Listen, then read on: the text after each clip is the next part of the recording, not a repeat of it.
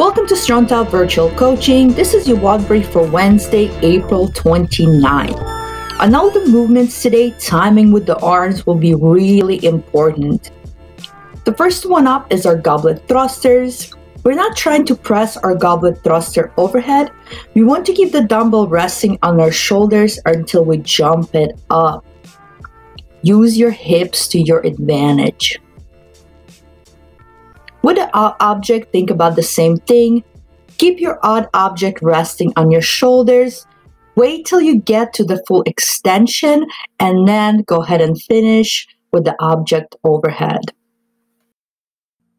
On the dumbbell snatches today, we want to flex our triceps to keep the elbow nice and locked out from the floor.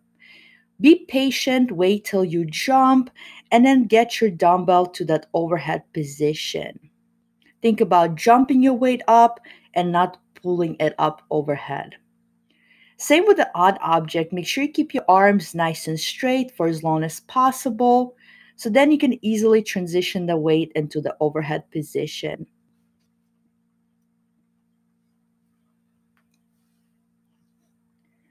With the burpees today, gravity is our best friend. Use it to your advantage. We're not trying to lower down too much with the arms.